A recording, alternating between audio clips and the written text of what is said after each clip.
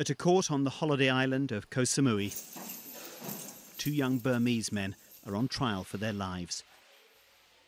They're accused of brutally murdering David Miller and Hannah Witheridge on a nearby island in September. They've denied the charge and accused Thai police of beating and threatening them into making confessions. From the start, the police investigation was chaotic.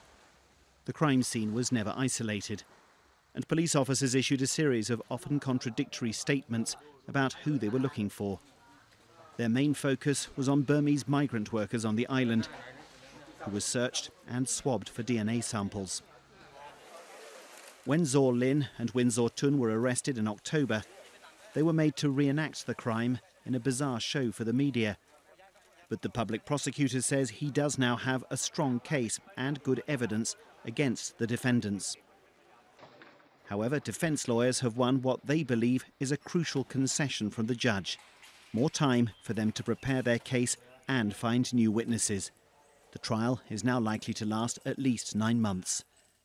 This delay has been welcomed by the defence team, which has always argued that it faces real disadvantages in this case.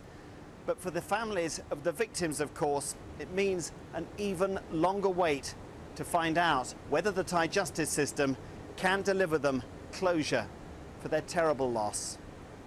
Jonathan Head, BBC News, Bangkok.